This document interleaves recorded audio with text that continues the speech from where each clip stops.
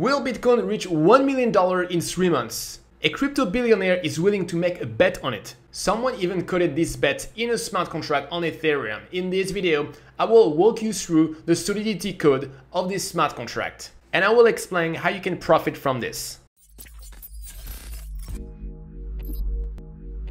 If you are new here, I'm Julian, and at Hit the Blocks, I help you to become a Web3 expert so that you can make more money, gain more freedom, and work on projects that you love.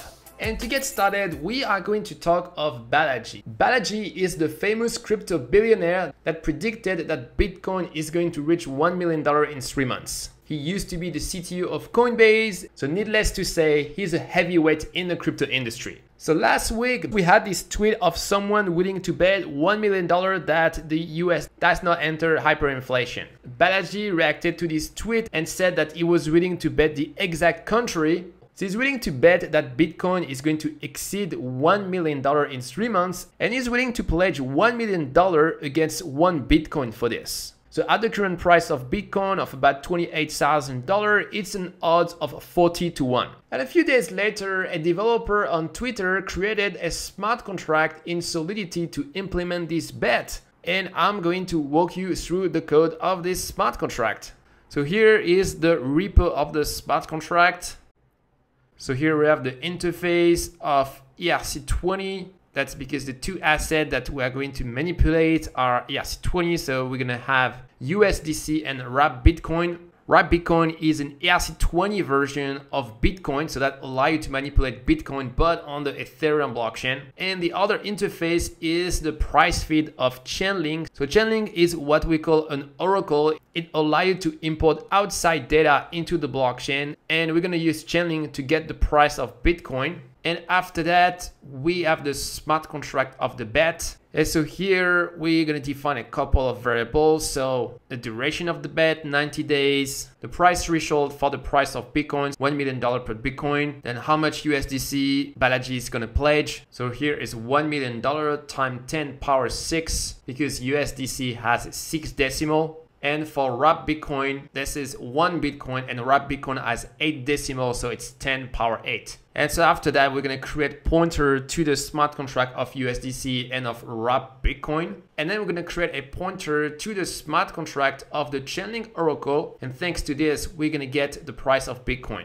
So after that, we're going to have the address of Balaji and the address of its counterparty, and 2 Boolean value that tell us if the two collateral were deposited, another one to tell us if the bet was initiated, and finally the timestamp when we start the bet. And so in the constructor, we initialize the address of Balaji and counterparty. Actually, this wasn't necessary. We could have hard-coded this directly, line 38 and 39. After that, so we have a function to deposit USDC. So it's Balaji who is going to call this function. So we make sure that here the sender is Balaji and that the money wasn't already deposited. Then we are going to transfer the USDC from the wallet of Balaji to the smart contract. So that means that on Balaji's side, from his wallet, he will need to call the approve function first on the smart contract of USDC. And so after we update the flag for USDC deposited, and if wrapped Bitcoin was already deposited, then we can start the bet. So here we update these two variables.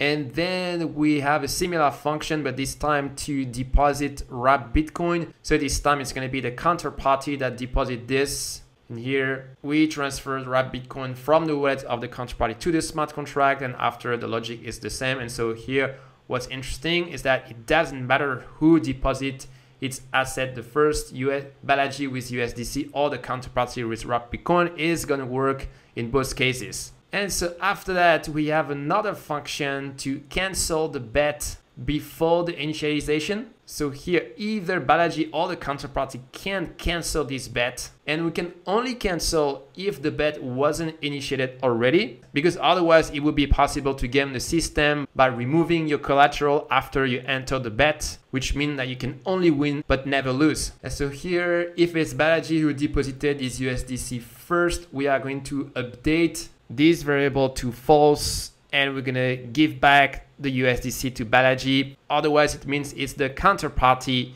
that is calling this function first. And so we give back the wrapped Bitcoin to the counterparty, and we are back to square one. All right, and so after we have the settle function that needs to be called at the end of the bet, so once the 90 days have passed. And so we are going to require first that the bet was initiated, and second, we're going to require that we are at the end of the bet after the 90 days.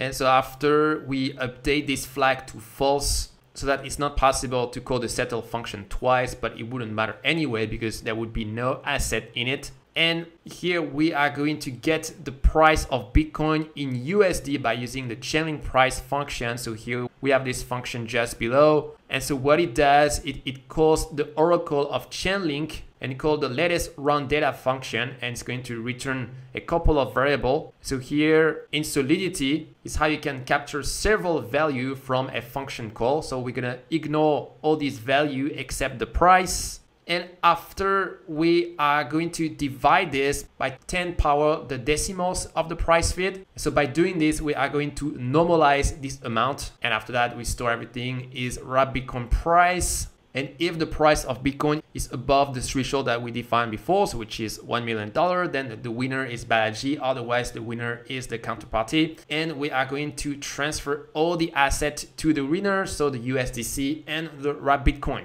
And so just with the simple smart contract, we were able to implement this bet. So this smart contract is limited because it can only be done between Balaji and a counterparty, and it can only be executed once. So an interesting exercise will be to extend this smart contract and allow other people to participate in the bet. And you could even take a cut and keep it for yourself. And so this way you become the bookmaker, and instead of betting yourself, you sell shovels. And then you add a front end, you publish it, and voila, it's how you can monetize a very simple idea. And it's really what I love with Web3. You see a simple idea, you can implement it really easily, you can test it, and it's really fun. But if you want to be able to create your Web3 project, you need to have a minimum level of skills. And if you want to get a complete roadmap of all the skills that you need to become a Web3 developer, check out my free masterclass. I will explain you everything. I will see you there.